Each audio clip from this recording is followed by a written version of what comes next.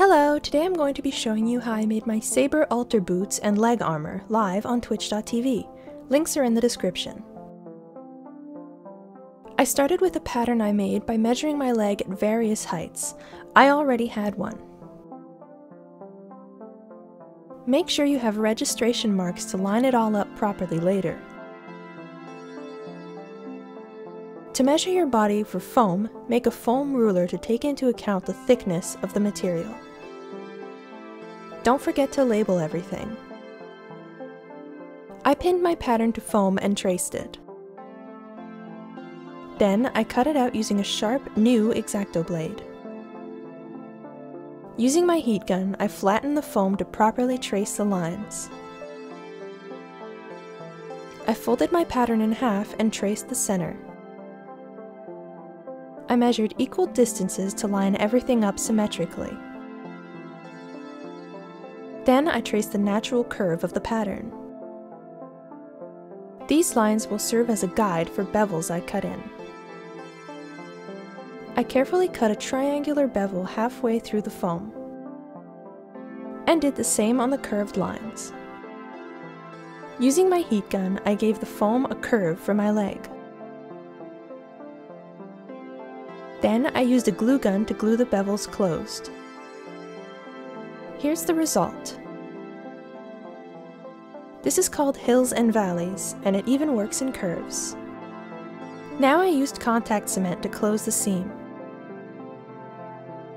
When it was ready, I carefully aligned the seam with the registration marks. There are many ways to hide seams, but I decided to add a strip over it to hide it with my glue gun. Then I cut a new seam where I'd be getting in and out of my armor. Depending on how your body is shaped, you might be able to get your foot through the closed piece in certain designs.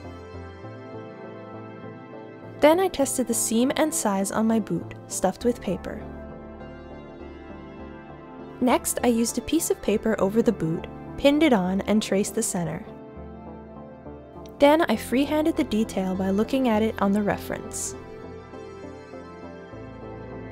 Once I was done, I folded up the paper in half and cut it out. I color-coded the sections to know what to trace.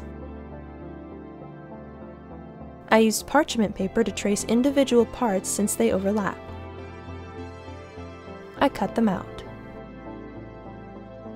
Then I traced them again in full on another piece of paper. They were all then traced on EVA foam, and then cut out again. Now using the traced pattern, I marked off where each piece had to overlap. Then I put on a mask and some glasses and Dremeled the edges of the foam to round them off. I start with a sanding drum, and then pass again with a stone bit to smooth it out. I heat-shaped all the detail pieces before gluing. Also, before applying glue, I completed the attachment. I cut pieces of Velcro to the right size.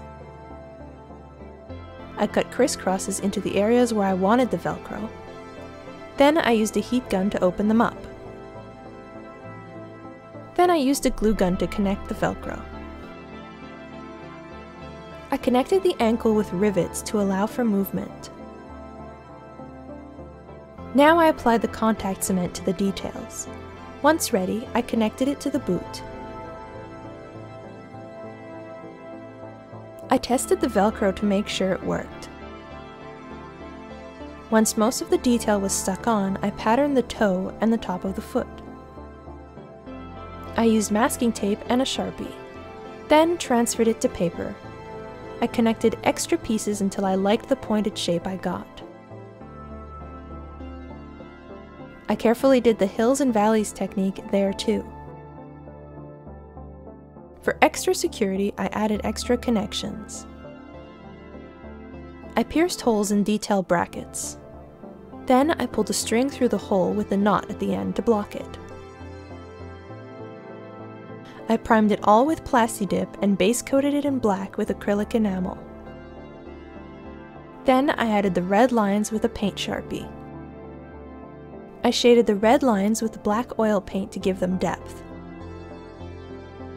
Once dry, I sprayed the whole thing with acrylic lacquer to get a glossy finish. Thank you so much for watching, and I hope to see you next time.